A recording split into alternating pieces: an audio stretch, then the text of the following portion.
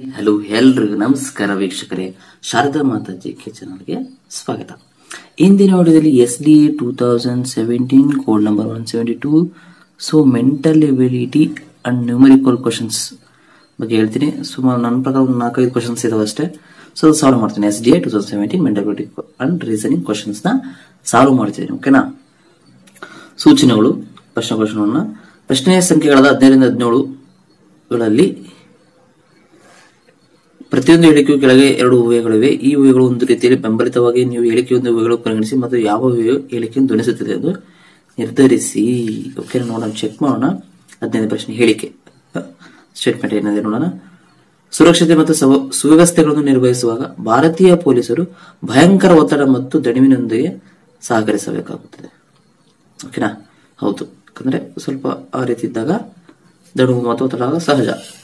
ಊಹೆ ನೋಡೋಣ. ಇದಕ್ಕೆ ಸಂಬಂಧಪಟ್ಟ ಊಹೆಗಳು. ಕನ್ಕ್ಲೂಷನ್ಸ್. ಫಸ್ಟ್ ಒನ್, ಇತರ ರಾಷ್ಟ್ರಗಳಲ್ಲಿ ಈ ಕೆಲಸಗಳನ್ನು ನಿರ್ವಹಿಸುವಾಗ ಪೊಲೀಸರು ಒತ್ತಡ ಮತ್ತು ದಣಿವುಗಳನ್ನು ಹೊಂದುವುದಿಲ್ಲ. ಎರಡನೇದು, ಪೊಲೀಸರು ತಮ್ಮ ಕಾರ್ಯಗಳನ್ನು ಒತ್ತಡ ಮತ್ತು ದಣಿವುಗಳಿಲ್ಲದೆ ನಿರ್ವಹಿಸುತ್ತಾರೆಂದು ನಿರೀಕ್ಷಿಸಲಾಗಿದೆ. ಸೊ ಇಲ್ಲಿ ಒಂದು ಮಾತ್ರ ಸರಿನಾ, 2 ಮಾತ್ರ ಸರಿನಾ, ಅಥವಾ 1 ಮತ್ತು 2ನ, ಅಥವಾ 1 ಮತ್ತು 2ನೇ ಊಹೆಗಳೇ ಯಾವುದು ಧ್ವನಿಸುವುದಿಲ್ಲ. ಸೊ ಇಲ್ಲಿ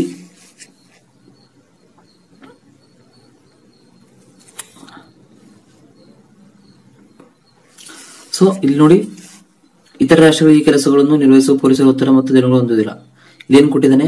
ಸಹಕರಿಸಬೇಕಾಗುತ್ತೆ. ಅಂದ್ರೆ ಈಗ ಕಡೆ ಮುಷ್ಕರ ಕರೆ ಹೊರಡಿರ್ತಾರೆ, ಮತ್ತೆ ಸುಮಾರು ಪ್ರತಿಭಟನೆ ಮಾಡ್ತಾ ಇರ್ತಾರೆ. ಸೊ ಅವಾಗ ಒತ್ತಡ ಮತ್ತು ದಣಿವು ಹೊಂದಿರು ಇದ್ದೇ ಇರುತ್ತೆ. ಎಷ್ಟು ಫೋರ್ಸ್ ಇರುತ್ತೆ, ಸ್ಟೂಡೆಂಟ್ ಫೋರ್ಸ್ ಆಗಲಿ ಅಥವಾ ಪ್ರತಿಭಟನೆ ಕರರು ಕಲ್ಲಿಂದ ಹೊಡೆಯೋದು ಏನೇನೋ ಮಾಡ್ತಾ ಇರ್ತಾರೆ. ಫೋರ್ಸ್, ಬೆಂಕಿ ಹಚ್ಚೋದು, ಸಿಕ್ಕಾಪಟ್ಟೆ ಫೋರ್ಸ್ ಇರುತ್ತೆ. ಸೊ ಒತ್ತಡ ಇದ್ದೇ ಇರುತ್ತೆ, ದಣಿವು ಕೂಡ ಇದ್ದೇ ಇರುತ್ತೆ. ಅವ್ರಿಗೆ ಸ್ಟ್ರೆಸ್ ಆಗೇ ಆಗುತ್ತೆ. ಸೊ ಇಲ್ಲಿ ಏನಂತ ಕೊಟ್ಟಿದ್ದಾನೆ? ಆಗಿಲ್ಲ ಅಂತ ಕೊಟ್ಟಿದ್ದಾನೆ. ಸರಿನಾ? ಇದು ತಪ್ಪಾಗುತ್ತೆ. ಸರಿನಾ? ನೆಕ್ಸ್ಟ್, ಪೊಲೀಸರು ತಮ್ಮ ಕಾರ್ಯಗಳನ್ನು ಒತ್ತಡ ಮತ್ತು ದಣಿವುಗಳಿಲ್ಲದೆ ನಿರ್ವಹಿಸುತ್ತಾರೆ ಎಂದು ನಿರೀಕ್ಷಿಸಲಾಗಿದೆ. ಅಂದ್ರೆ ರೆಸ್ಟ್ ತಗೊಳ್ಳದೆ, ಅದನ್ನ ದಣಿವುಗಳಿಲ್ಲದೆ ನಿರೀಕ್ಷಿಸಲಾಗಿದೆ. ಅಂದ್ರೆ ತಗೊಂತಾರೆ. ಒತ್ತಡ ಇದ್ದೇ ಇರುತ್ತೆ ಮತ್ತು ದಣಿವು ಕೂಡ ಇರುತ್ತೆ ನೋಡಿ. ಮತ್ತು ಇಲ್ಲದೆ ಅಂತ ಕೊಟ್ಟಿದ್ದಾನೆ. ನಾನು ಹೇಳಿದ್ನಲ್ಲ, ಇಲ್ಲೇ ಕೊಟ್ಟಿದ್ದೆ ನೋಡಿ, ಒತ್ತಡ ಮತ್ತು ದಣಿವನ್ನು ಸಹಕರಿಸಲಾಗುತ್ತೆ. ಒತ್ತಡ ಇದ್ದೇ ಇರುತ್ತೆ. ಸೊ ಇಲ್ಲೂ ಕೂಡ ಇಲ್ಲ ಅಂತ ಕೊಟ್ಟಿದ್ದಾನೆ, ಇದು ಕೂಡ ಇಲ್ಲ ಅಂತ ಕೊಟ್ಟಿದ್ದಾನೆ. ಸೊ ಇರುತ್ತೆ ಒತ್ತಡ ಮತ್ತೆ ಫೋರ್ಸ್, ಸ್ಟ್ರೆಸ್ ಇರುತ್ತೆ. ಸೊ ಅದರಿಂದ 2 ಕೂಡ ಧ್ವನಿಸುತ್ತಿಲ್ಲ. 2 ಕೂಡ ಅದು ಸರಿಯಿಲ್ಲ. ಮತ್ತೆ ರಿವರ್ಸ್ ಕೀ ಆನ್ಸರ್ ಕೂಡ ಹೌದು. ಅಂದ್ರೆ ಲಾಸ್ಟ್ ಪರಿಷ್ಕೃತ ಕೀ ಉತ್ತರ. ಸೊ ಇದು ಮುಂಚೆ ಇತ್ತಂತೆ, ಈಗ ಇದಾಗಿದೆ. ಸೊ ಅದರಿಂದ 1 ಅಥವಾ 2 ಆಗಲಿ ಯಾವುದು ಧ್ವನಿಸುವುದಿಲ್ಲ. ಇದಕ್ಕೆ ಸರಿ ಆಗಲ್ಲ ಅಂತ ಅರ್ಥ. ನೆಕ್ಸ್ಟ್ ನೋಡೋಣ. 16ನೇ ಪ್ರಶ್ನೆ, ಒಬ್ಬ ಅಭ್ಯರ್ಥಿ ಸಂದರ್ಶನ ಮಂಡಳಿಯ ಮುಂದೆ ನುಡಿದ ಮಾತುಗಳು ನಾನು ಇಂದಿನ ಆಗುವಗಳನ್ನು ಪ್ರೆಸೆಂಟ್ ಇವೆಂಟ್ಸ್ ನ ತಿಳಿದಿರಲು, ಅಪ್ಡೇಟ್ ಆಗಿರಲು ನಾನು ಸದಾ ದೂರದರ್ಶನದಿಂದ ಪ್ರಸಾರವಾಗುವ ಪ್ರಮುಖ ಸಮಯ ಸುದ್ದಿ ಸಮಾಚಾರಗಳನ್ನು ನಾನು ಕೇಳ್ತೀನಿ ಅಂತ ಹೇಳ್ತಾನೆ. ಸೊ ಊಹೆ ನೋಡೋಣ. ಕನ್ಕ್ಲೂಷನ್, ಅಭ್ಯರ್ಥಿಯು ವಾರ್ತಾಪತ್ರಿಕೆಗಳನ್ನು ಓದುವುದಿಲ್ಲ. ಎರಡನೇದು, ದೂರದರ್ಶನದಲ್ಲಿ ಮಾತ್ರ ಇತ್ತೀಚಿನ ವಾರ್ತೆಗಳನ್ನು ಬಿತ್ತರಿಸಲಾಗುತ್ತದೆ. ಸೊ ಇಲ್ಲಿ ಒಂದನೇ ಊಹೆ ಮಾತ್ರ ಧ್ವನಿಸುತ್ತದೆ, 2ನೇ ಊಹೆ ಮಾತ್ರ ಧ್ವನಿಸುತ್ತದೆ. 1 ಮತ್ತು 2ನೇ ಊಹೆಗಳೆರಡೂ ಧ್ವನಿಸುತ್ತವೆ. 1 ಅಥವಾ 2ನೇ ಊಹೆ ಆಗಲಿ ಯಾವುದು ಧ್ವನಿಸುವುದಿಲ್ಲ. ಸೊ ಇಲ್ಲಿ ನೋಡಿ, ಇನ್ನು ಹೇಳಿದರೆ ಅಪ್ಡೇಟ್ ಆಗ್ತಾನಂತೆ. ಸೊ ಅವ್ನು ದೂರದರ್ಶನ ನೋಡ್ತಾನೋ, radio ಕೇಳ್ತಾನೋ, paper ಓದ್ತಾನೋ, magazine ಓದ್ತಾನೋ, secondary. But ಅವನು ಅಪ್ಡೇಟ್ ಅಂತ ಕೊಟ್ಟಿದ್ದಾನೆ. ಓಕೆನಾ? ಅಂಡರ್ಸ್ಟುಡ್. ಸೊ ಅಪ್ಡೇಟ್ ಆಗ್ಬೇಕೆ ಅಂದ್ರೆ ಈಗ ನಾವು ಕಲಿಬೇಕೆ, ಪೇಪರ್ ಕೂಡ ನೋಡ್ಬೇಕಾಗುತ್ತೆ, ದೂರದರ್ಶನ ಕೂಡ ನ್ಯೂಸ್ ನೋಡ್ಬೇಕಾಗುತ್ತೆ, ಮ್ಯಾಗಝಿನ್ ಕೂಡ ಓದ್ಬೇಕಾಗುತ್ತೆ. ಸೊ ಇಲ್ಲಿ ಏನ್ ಮಾಡಿದ್ದಾನೆ? ಓದುದಿಲ್ಲ ಅಂತ ಕೊಟ್ಟಿದ್ದಾನೆ. ಸೊ ಇದು ತಪ್ಪಾಗುತ್ತೆ. ಓದ್ಬೇಕಾಗುತ್ತೆ ಪ್ರೆಸೆಂಟ್ ಇವೆಂಟ್ಸ್ ತಿಳ್ಬೇಕು ಅಂದ್ರೆ. ನೆಕ್ಸ್ಟ್, ದೂರದರ್ಶನದಲ್ಲಿ ಮಾತ್ರ ಇತ್ತೀಚಿನ ವಾರ್ತೆಗಳು ಬಿತ್ತರಿಸಲಾಗುತ್ತೆ. ಸೊ ಇದು ಕೂಡ ಆಗಲ್ಲ. ಇತ್ತೀಚಿನ ವಾರ್ತೆಗಳು ಬಿತ್ತರಿಸಿದ್ರು ಕೂಡ ಕೆಲವೊಂದು ಘಟನೆಗಳು ಕೂಡ ನಡೀತಾ ಇರ್ತವೆ. ಸೊ ಆದ್ದರಿಂದ 1ನೇ ಅಥವಾ 2ನೇ ಆಗಲಿ ಯಾವುದು ಧ್ವನಿಸುವುದಿಲ್ಲ. ಸರಿ, ಆದ್ದರಿಂದ 2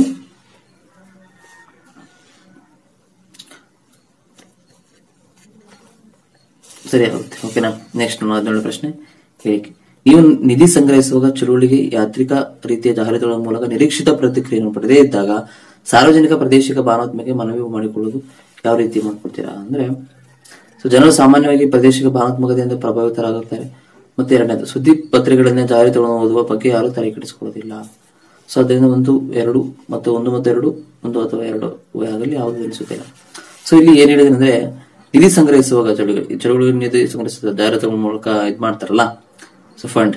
ಸೊ ನಿಧಿ ಸಂಗ್ರಹಿಸುವ ಚಳುವಳಿಗೆ ಯಾಂತ್ರಿಕ ರೀತಿಯ ಜಾಹೀರಾತುಗಳ ಮೂಲಕ ನಿರೀಕ್ಷಿತ ಪ್ರತಿಕ್ರಿಯೆಯನ್ನು ಪಡೆದೇ ಇದ್ದಾಗ ಸಾರ್ವಜನಿಕ ಪ್ರಾದೇಶಿಕ ಭಾವನಾತ್ಮಕ ಮನವಿ ಮಾಡಿಕೊಳ್ಳೋದು ಯಾವ ರೀತಿ ಇರುತ್ತೆ ಅಂದ್ರೆ, ಸೊ ಕೆಲವರು ಪ್ರದೇಶದಲ್ಲಿ ಭಾವನಾತ್ಮಕ ಪ್ರಭಾವಿತರಾಗಿರ್ತಾರೆ, ಕೆಲವರು ಕೊಡ್ತಾರೆ, ಕೆಲವರು ಇಲ್ಲ ಆ ರೀತಿ. ಮತ್ತೆ ಸುದ್ದಿ ಪತ್ರಿಕೆಗಳಿಂದ ಜಾಹೀರಾತುಗಳನ್ನು ಓದುವ ಬಗ್ಗೆ ಯಾರು ತಲೆ ಕೆಡಿಸ್ಕೊಳ್ಬೇಕು. ಹೌದು, ಕರೆಕ್ಟ್ ಇದೆ. ಎಷ್ಟೋ ಪ್ರತಿಯೊಬ್ರು ಓದ್ತಾರ, ಕರ್ನಾಟಕದಲ್ಲಿರೋ ಪ್ರತಿಯೊಬ್ಬರು ಜನರು ಪೇಪರ್ ಓದ್ತಾರ ಬೆಳಗಿಂದ ಹಿಡಿದು ಸಾಯಂಕಾಲ ಬೇಡ, ಪ್ರತಿದಿನ ಪ್ರತಿಯೊಬ್ಬರ ಕೈಲಿರುತ್ತಾ ಇರಲ್ಲ. ಸೊ ತಲೆನ ಕೆಡಿಸ್ಕೊಂಡ್ಕೋಲ್ಲ. ಎಷ್ಟು ಜನ ಓದ್ತಾರೆ ಅಷ್ಟು ಜನ ಓದ್ತಾರೆ. ಕೆಲವರು ಏನಪ್ಪಾ ಇದಂತ ಪೊಲಿಟಿಷಿಯನ್ ತಲೆ ಕೆಡಿಸ್ಕೊಂತಾರೆ, ಸೊ ಕೆಲವರು ತಲೆ ಕೆಡಿಸ್ಕೊಳ್ಳಲ್ಲ. ಸೊ ಅದರಿಂದ 1ನೇ ಮತ್ತು 2ನೇ ಊಹೆಗಳು ಧ್ವನಿಸುತ್ತವೆ. ಎರಡು ಕೂಡ ಸರಿ ಇದೆ.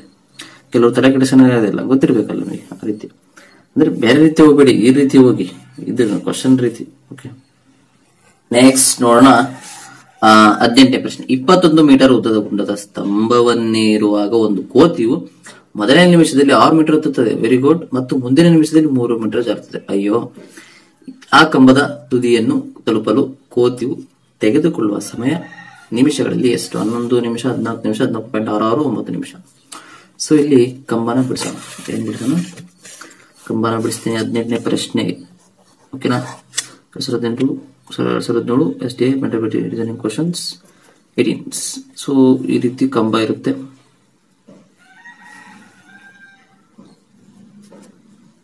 ಸರಿನಾ? ಸುಮ್ಮನೆ ಸ್ಯಾಂಪಲ್ ಬರುತ್ತಿದ್ದೀನಿ. 21 ಮೀಟರ್ ಉದ್ದದ ಗುಂಡ ಸ್ತಂಭ ಇದು. ಓಕೆನಾ? ಸೊ ಈ ಗುಂಡದ ಸ್ತಂಭ ಒಂದು ಕೋತಿ ಮೊದಲ 6 ಮೀಟರ್ ಹತ್ತದೆ. ಸೊ ನಿಮಿಷಕ್ಕೆ ಏನಾಗ್ತದೆ? 6 ಮೀಟರ್ ಹತ್ತುತ್ತದೆ. ಓಕೆನಾ? ನೆಕ್ಸ್ಟ್ ಮುಂದಿನ ನಿಮಿಷದಲ್ಲಿ 3 ಮೀಟರ್ ಜಾರದಂತೆ. ಸ್ವಲ್ಪ 3 ಮೀಟರ್ ಸ್ವಲ್ಪ ಜಾರದಂತೆ. ಡೌನ್, ಹತ್ತದು ಇಳಿಯೋದು ಮತ್ತೆ 3 ಮೀಟರ್. ಇಲ್ಲಿ 3 ಆಯ್ತಿದ್ ಬೇಡ. 6 ನಿಮಿಷ ಹತ್ತತೆ, 3 ಮೀಟರ್ ಇಳಿಯುತ್ತೆ ಅಂದ್ರೆ ಇನ್ನು 3 ಮೀಟರ್ ಉಳಿತು. ಸೊ ಆ ಕಂಬದ ತುದಿಯನ್ನು ತಲುಪಲು ಕೋತಿ ತೆಗೆದುಕೊಳ್ಳೋ ಸಮಯ ಎಷ್ಟು? ಸೊ ಇಲ್ಲಿ ಹೆಂಗ್ ಮಾಡ್ಬೇಕು ಅಂದ್ರೆ 1 ನಿಮಿಷ ಹತ್ತತಿ, 1 ನಿಮಿಷ ಇಳಿಯತತಿ. ಸೊ 3 1 3 2. ಸೊ 2 ನಿಮಿಷಕ್ಕೆ 3 ಮೀಟರ್ ಹತ್ತುತ್ತೆ. ಸರಿನಾ? 2 ನಿಮಿಷಕ್ಕೆ 3 ಮೀಟರ್ ಹತ್ತುತ್ತೆ. ಇಲ್ಲಿ ಲೆಕ್ಕ ಸಿಕ್ತು ನೋಡಿ. 2 ನಿಮಿಷಕ್ಕೆ 3 ಮೀಟರ್ ಹತ್ತುತ್ತದೆ ಅಂದ್ರೆ ಸೊ 21 ಮೀಟರ್ ಹತ್ತಕ್ಕೆ ಎಷ್ಟು ಸಮಯ ತಗೋತ್ತೆ ನೋಡಿ. 2 × 10, 2 ಹತ್ತಲೆ ಎಷ್ಟಪ್ಪ?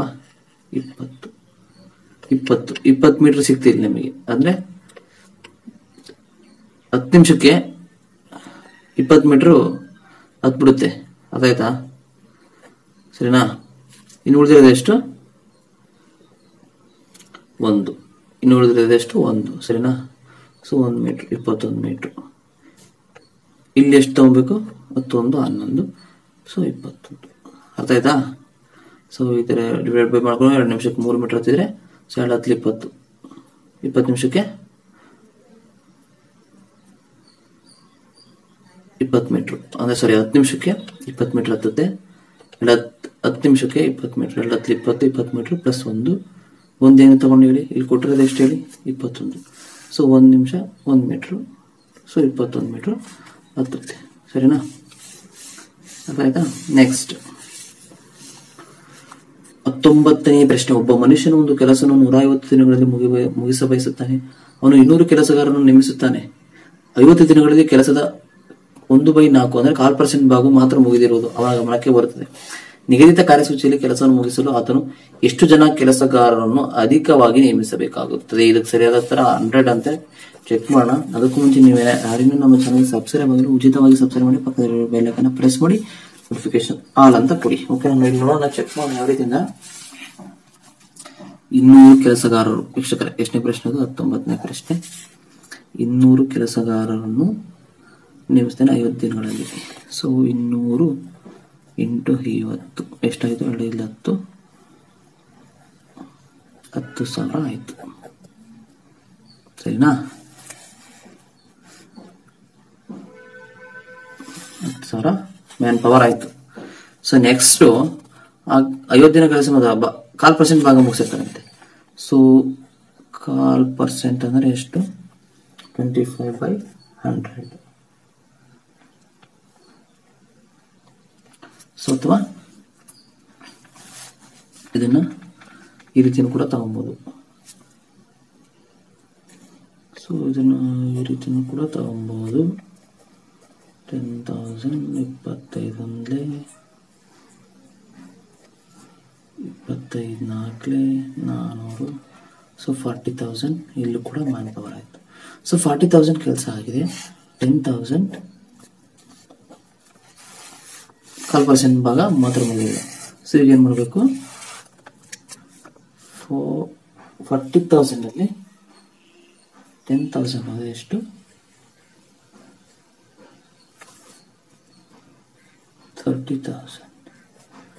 30,000 ಡಿವೈಡೆಡ್ ಬೈ,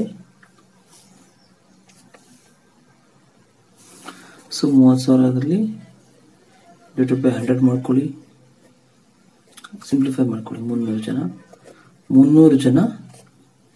ಜನದಲ್ಲಿ ನೋಡಿ 200 ಕೆಲಸಗಾರರನ್ನು ನೇಮಿಸ್ತಾನೆ. ಆಲ್ರೆಡಿ 200 ಕೆಲಸಗಾರರನ್ನು ನೇಮಿಸಿದ್ದಾನೆ.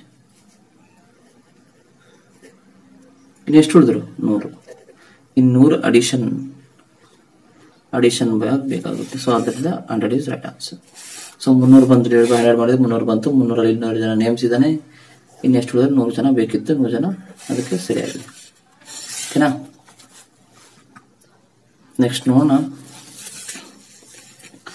20ನೇ ಪ್ರಶ್ನೆ. ಒಬ್ಬ ವ್ಯಕ್ತಿಯು ಇಬ್ಬರು ಸಾಲ ನೀಡುವವರಿಂದ 2,500 ಪಡಿತಾನೆ. ಒಂದು ಸಾಲಕ್ಕೆ ಅವನು ವಾರ್ಷಿಕ ಶೇಕಡ 8 ಸರಳ ಬಡ್ಡಿಯನ್ನು ಮತ್ತು ಇನ್ನೊಂದಕ್ಕೆ ವಾರ್ಷಿಕ ಶೇಕಡ 6 ಸರಳ ಬಡ್ಡಿಯನ್ನು ಪಾವತಿಸುತ್ತಾನೆ. ಒಂದು ವರ್ಷಕ್ಕೆ ಅವನು ಒಟ್ಟು ಬಡ್ಡಿಯಾಗಿ ₹180 ಪಾವತಿಸಿದಲ್ಲಿ ಎಷ್ಟು ಮೊತ್ತವನ್ನು ಶೇಕಡ 8ರಂತೆ ಸಾಲ ಪಡೆದಿದ್ದಾನೆ? ಎಷ್ಟು ಅಮೌಂಟ್ ನ ಅಂದ್ರೆ 1,800, 1,300, 1,500. ಇದು ಆನ್ಸರ್ 1,500 ಅಂತೆ. ಸೊ ಯಾವ ರೀತಿ ಅಂತ ಎಷ್ಟನೇ ಕ್ವಶನ್ ಅಪ್ಪ ಅದು? 20ನೇ ಕ್ವಶನ್. ಸೊ 20. ಸೊ ನೋಡೋಣ. So first persons of lone, first person ಇಂದ X, second persons 2,500 minus X. So ಬೀಜಗಣಿತ ಮಾಡ್ತಿರಲ್ಲ ಆ ರೀತಿ ಅಲ್ಜಿಬ್ರಾ. ಸೊ ಇಲ್ಲಿ ಯಾವ ರೀತಿ ತಗೋಬೇಕು?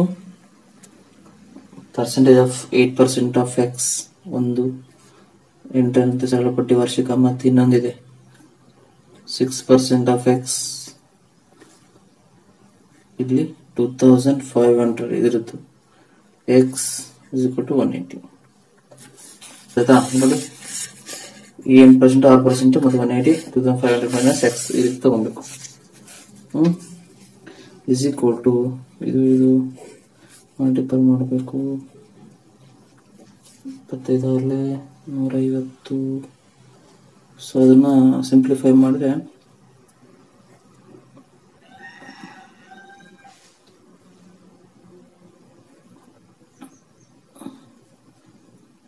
minus 6x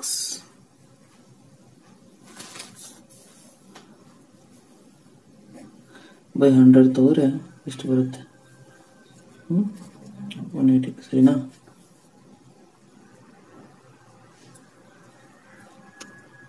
ಮಾಡ್ಕೊಬೋದು. 6x 25 150 2,000 minus 6% of X, 6x. So divide by 100 is equal to 180. So ಇಲ್ಲಿ ಏನು ಮಾಡ್ಬೇಕು ಅವಾಗ?